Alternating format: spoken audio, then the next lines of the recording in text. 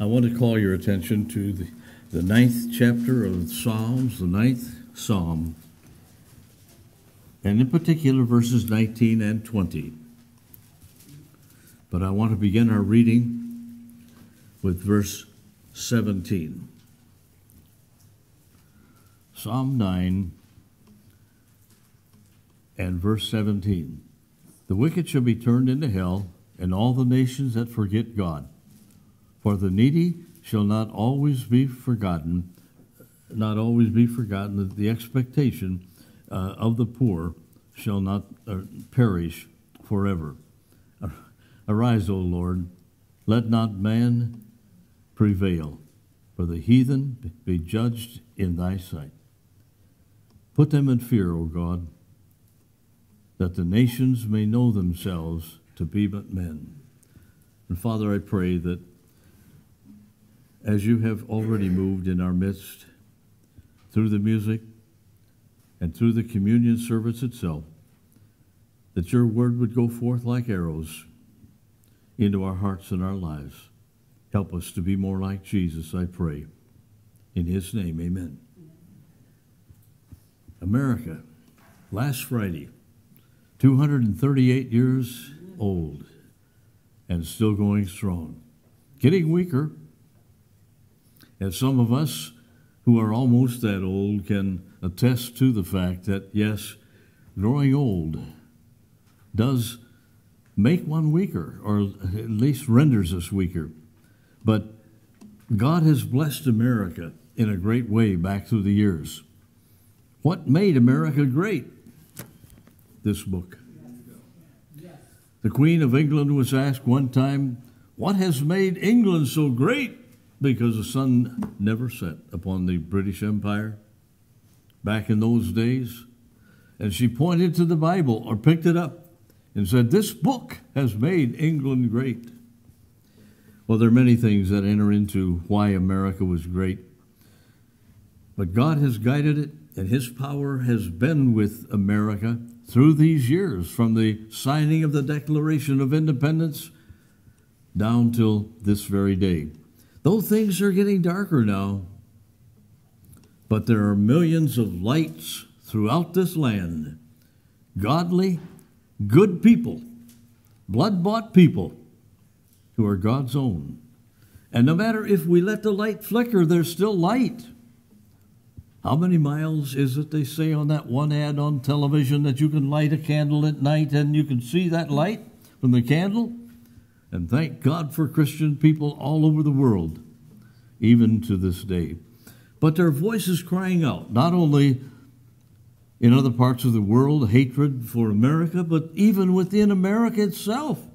There are those who despise America and despise the flag of America and will not pledge allegiance to the flag. Well, what's right with America? Freedom. You can do what you want, when you want, and where you want it. Now, of course, there are limitations here within the law, of course. And you can't step on your brother's toe without paying the consequences of that. But we have the best form of government. But this democracy that we have and have enjoyed through the 238 years is only possible. I mean, America can only remain great as long as we are a righteous people. And we are in trouble. We have turned our back upon America. And the atheist groups within America are growing. And they're vocal. What can we do? What can we do? Americans are peace-loving people. But you can only push us so far. At this wedding yesterday, there were a number of my grandkids and my kids there. If somebody had come in with a gun, I would have made a lunge for them. I would have stood up, for my family. I can remember, because I'm old enough now to remember what happened in the late 30s and early 40s. I can remember when it came over the radio about Hitler marching across toward England, and what would happen if England fell. And after supper, almost every night, an old man, he was a single man. He was by that time, probably in his 70s or maybe my age. And he'd come over and listen to the radio with my dad, and they would drink coffee. He didn't come over for supper. He would come over afterward. And I can remember their talking. I can remember some of the things.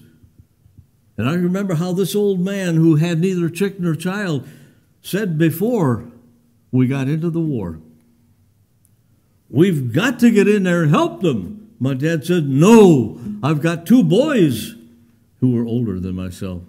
And they were in the service later. "I've got 2 boys, and I didn't raise them for cannon fodder." But things changed at Pearl Harbor. And America immediately declared war and went into the fray. As Ronald Reagan said, you have to have a strong military because there are many madmen in the world. And though we may not like war, I can remember the words of President Roosevelt. "I hate war.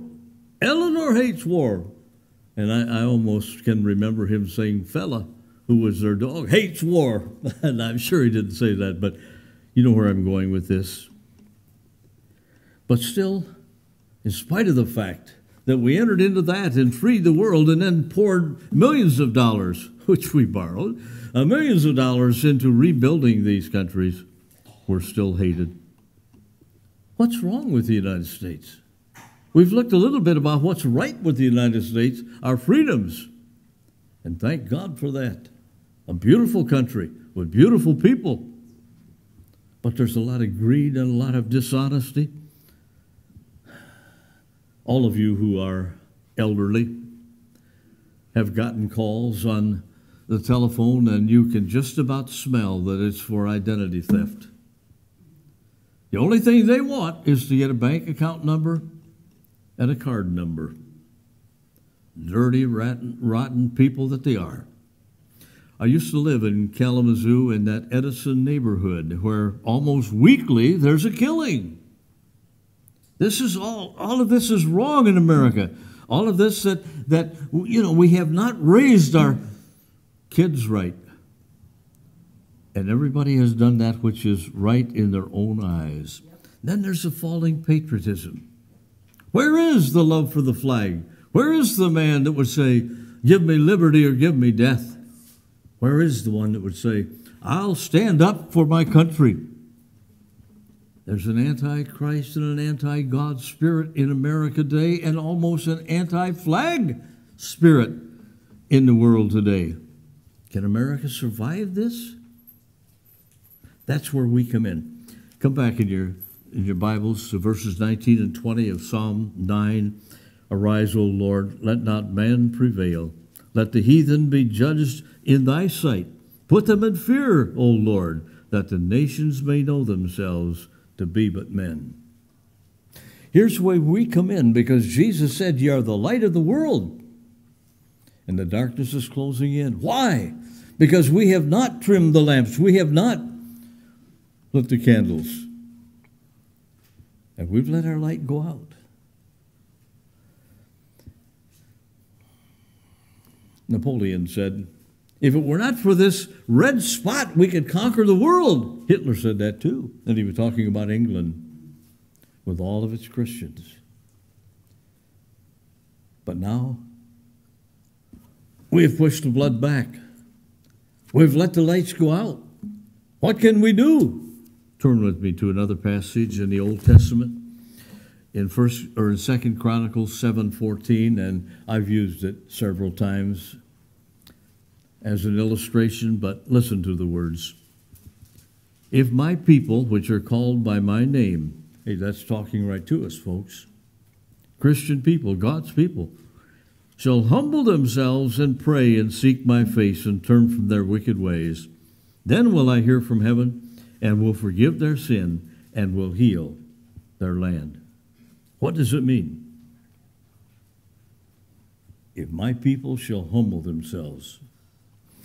At this wedding yesterday, my grandson is Well, like a hill, you know, he's a real rock of jello, like the rest of the hill men. But he's a tall man, and they were giving their pledge to each other, you know, and they two became one. She was also a tall woman. And I thought, I just bet you that she's going to call the shots in the house, in the home.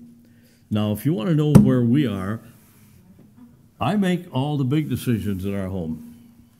Whether we go to war, whether we increase the national budget, and a few things like that. And Mary takes care of the rest of the things, you know.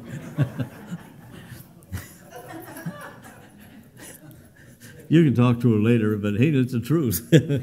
Now, we've had 50 years, almost 50 years now of marriage, and I don't regret one day of it.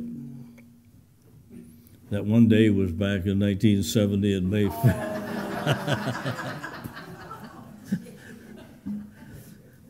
But the older you get, I was with my son Larry yesterday, and Larry is 60, and Larry's not married. And I'm trying to tell him, you know, because he can't find a woman that will accept him for what he is and who he is. Who is he? He's a golf nut.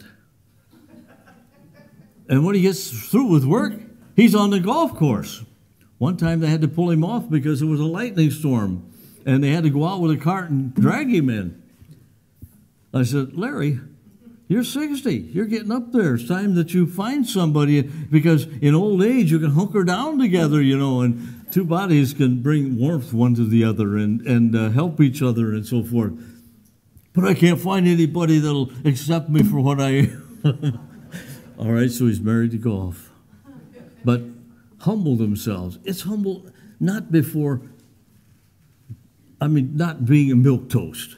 It's not that at all. Moses was the humblest man on earth. And yet, when the people of Israel would sin against God, he could stand up on his hind legs and bark like the biggest of dogs. But he was humble before God. And when the people sinned, he fell on his face before God. He was humble before God. He was not too big for his stretch pants as far as God was concerned. Well, I go on. And pray. Oh, the power of prayer. But I'm talking about not just a window shopping type of prayer. When Mary and I get out of town once in a while, you know, like all women, you love to shop. Well, men don't like to shop. But once in a while, I'll go in the store and I'll look around. And clerk will say, can I help you? And I said, no, I'm just kicking the tires, and my wife's doing the shopping. Okay, praying has got to be asking God for something, seeing a need, and actually praying and pouring our heart out to God, like Jacob, who was in trouble in the Old Testament because his brother was coming toward him to get even. But Jacob wrestled with God all night, and he said, I will not let you go unless you bless me and until you bless me. And this is the type of prayer that we ought to have for America. Thirdly, he said, if they'll seek my face. Oh, only about 1/4 of the people in the United States go to church, if even that much. You remember the old days when this community, and some of you are old enough to remember the old barns out in back of the church, and the horse, you could drive in there, and people came from all over the community, and the church was filled out. A lot more so than this morning. This church is over 100 years old. But what's happened? Seek my face. Seek him with the same fervor that we seek pleasure. Don't you just love to go to the ice cream house? You know you shouldn't, but, you just got to go. And with the same fervor that you go at that strawberry sundae or whatever it is. Or like my son with his golf, with the same fervor that he has for that we seek the Lord. And even spend a whole day in prayer, seeking the Lord.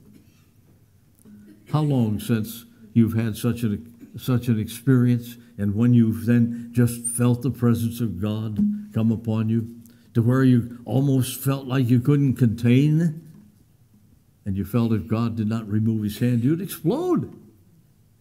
Or haven't you ever experienced that? And then turn from their wicked ways. Those wicked ways may be just an attitude or a spiritual thing, you know. I didn't have the wedding yesterday, and I thank the Lord for that. As you know, I don't particularly appreciate weddings, so the time is coming very soon when I'll say, when somebody calls, I'm sorry, I'm just too old, I don't take weddings anymore. Just a bunch of kids. There were 3 people with suits on there. The preacher, 4 because one of the grandpas had a suit on. The preacher, the groom, and the father of the bride. They had suits on. But I looked down, and they had different colored tennis shoes on. I thought, whoa, what in the world is this? And then I thought, it was a young preacher, you know. They don't do things like they used to. And I was judgmental. And I thought, I don't like this, you know. I like the old ways. And sometimes we can get a little bit too straight-laced. And we can get, and we see what's happening in the world, going from that to the world. And we get angry. And that's not right. You know, oh, we can hate sin. We can hate the devil and all. But we don't get angry. We melt before God. We have to be filled with the love of God, because therein is our strength. Turn from their wicked ways. We're too old to get into some of the deviltry we used to, but we can still sin against God and break his heart and grieve the Holy Spirit. And we're to put the sins on the altar and then forsake them. The problem, you know, the Bible talks about living sacrifices in Romans 12:1. The only problem with living sacrifices, we get up off the altar. Lord, take me. I'm your man. I lay my life on the altar. And then Monday morning we get back up and do our own thing. But there's threefold promise in that verse also. He said, I will hear from heaven, I will forgive their sin, and I will heal their land. Is it possible that God can move in? Billy Graham said this, that God has given us another chance. And he said this not too many years ago. And if we don't straighten up, it's going to be judgment. I believe the Lord is coming soon in that which we call the rapture, to take his people home. But I'm not sure that America is going to go unscathed. It's very possible before the rapture that America will see the judgment of God upon us. Do you realize that there are enough people that hate us right within America itself? That 2 bombs strategically detonated over, say, like Philadelphia, in one of the cities in California or Arizona, could put out the whole grid throughout the United States, and our power would be gone. We'd be back to horse and buggies. I mean, we make some stupid decisions in America, too. Global warming? Well, if it is, it's so minute. And they say, oh, the ice is melting up in the Arctic circles. No, it's not. It is not. And some of the leading scientists in America will attest to that fact. Why are we buying into it? Because the libs have promoted it. And the papers and the newscasts and all have bought into it. They've got a script that's written out. We're stupid. I was at the crossing here in Marcellus the other day, and a train went through, and you know there are about 100 to 120 cars, and they were all coal cars. But we're on the verge of saying, no more coal in our power plants. You know what that's going to mean? That's going to mean that your electric bill is going to go up at least double, and maybe 3 times. How stupid can we be? But God may judge America in a multitude of ways. There are so many training now to be terrorists right within America. And there are training camps within America too. Well, the conditions are simple, folks. And put it on a personal basis, put it on a church basis. If my people which are called by my name shall humble themselves and pray and seek my face and turn from their wicked ways, God says, then will I hear from heaven. Then will I heal their land, right here in Newberg area, right here in southwestern Michigan. Are you ready to stand before God? If not, will you bow the knee before him today and accept him as your Lord and Savior? We don't have a whole lot of time. And Christian, are you ready to stand before him at the judgment seat? Oh, you're going to heaven. Thank God for that. Thank God for that. But we live such sloppy lives.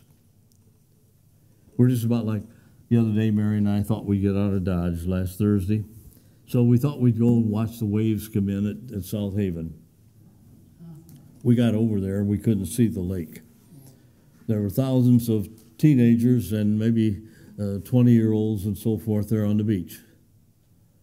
And some of them didn't have suits, they just had dental floss. And what's happened in America? You know, our glasses started steaming up and we got out of there. She said hers weren't. Yeah, they were because she was fuming. But, folks, it's time to pray. Let's pause in prayer. Our Father, when we look at America, we say thank you, Lord, for America of the past, the America that we grew up in, the America that afforded us the privileges that we have and the opportunities to take advantage of these things. But Lord, we know that America's in trouble now. And we pray for this great country. We know that righteousness exalteth the nation, but sin is a reproach to any people. And we know that we have a good constitution, and we've guarded it safely through the years. But Father, we also know that a country like this, a democracy, cannot last without a righteous people. And we see things deteriorating in America that we've loved. God, help us as your people to fall on our faces before you, because we don't know how much time we have. We don't know what your program is and when your coming might be. So help us, each one, to get right ourselves, and then to seek to win as many people as we can to you, especially our family. Oh God, give us a burden for souls, I pray. Give us a love and a burden for our loved ones. Now, Father, we pray again for tonight's meeting.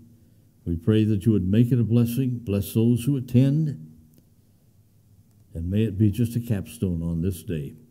Dismiss us with your blessing, I pray in Jesus' name. Amen.